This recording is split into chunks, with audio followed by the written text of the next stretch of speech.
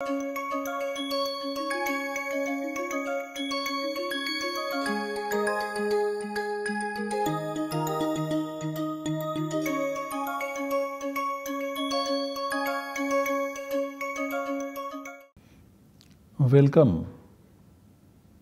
I welcome you all to this course called Samāsa in Pāṇinian grammar.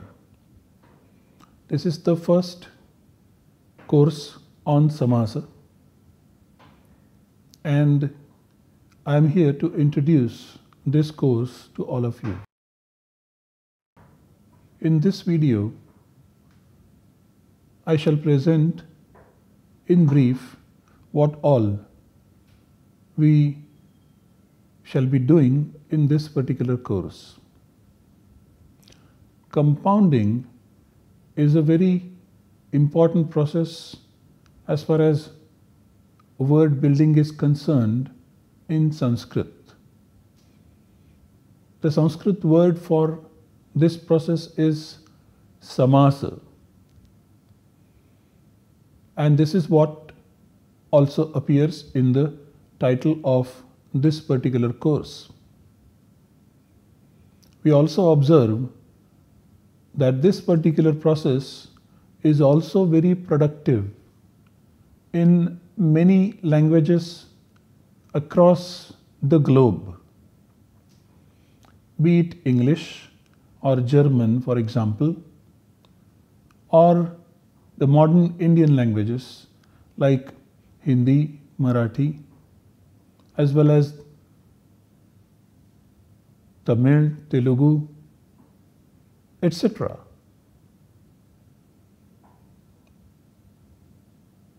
We also have compound verbs, complex predicates,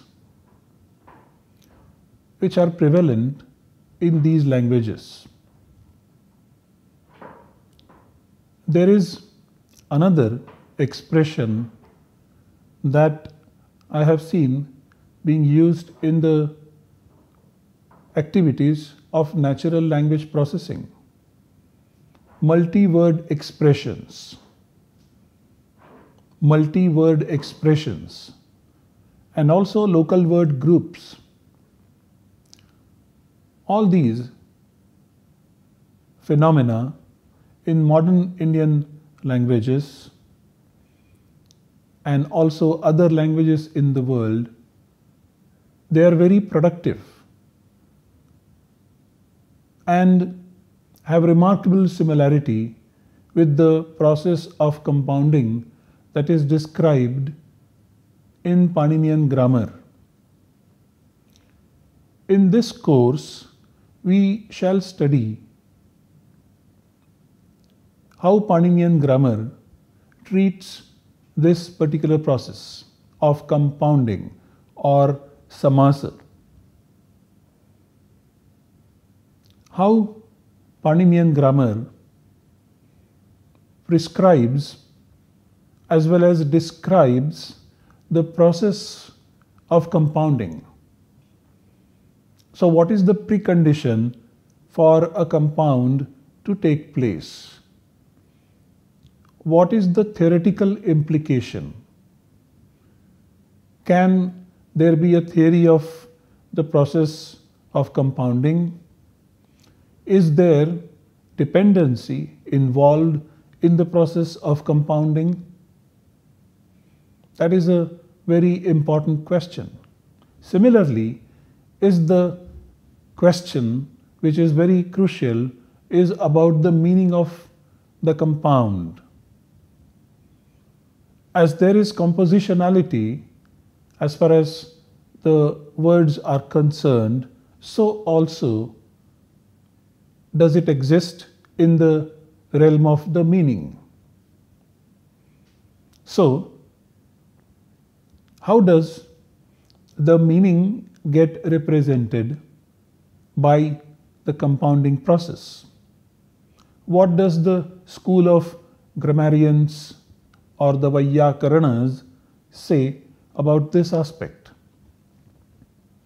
What are the types of compounds? and what are their features? What are the primary features of the compound? And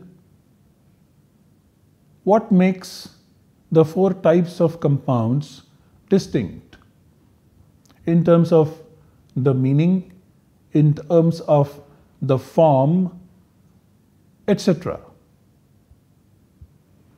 We shall study these and many more topics in this particular course, and it is hoped that this study will enhance our understanding of the theory of compounding that is propounded by Pāṇini in his Grammar of Sanskrit and the later Pāṇinian grammatical tradition, which developed this theory further.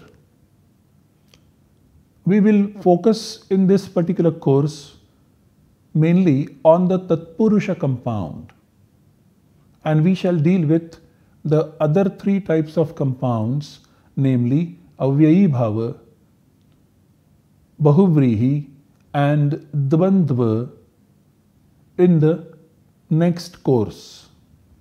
I hope this course will be found fruitful and beneficial by Sanskritists, which are part of the group of Indologists, as well as linguists, and also the computer scientists. Thank you all.